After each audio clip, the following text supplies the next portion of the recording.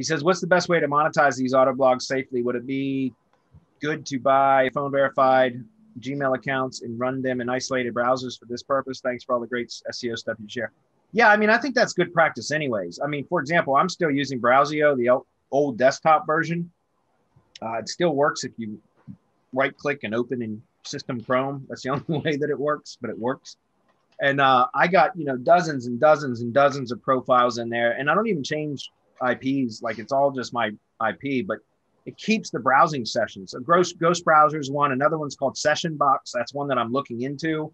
If I eventually switch from Browsio, and eventually I will, I'll probably try Session Box. I know Ghost Browser is good. We've talked about that a lot. It's a little bit more expensive, but I know it's really good.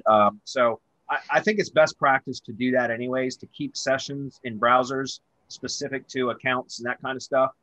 But, so yeah, having different Gmail accounts associated with each one of those projects, I think is probably a pretty wise thing to do, if you ask me.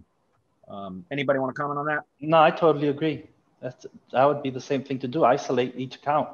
Yeah. So you don't get tagged for any sort of footprint.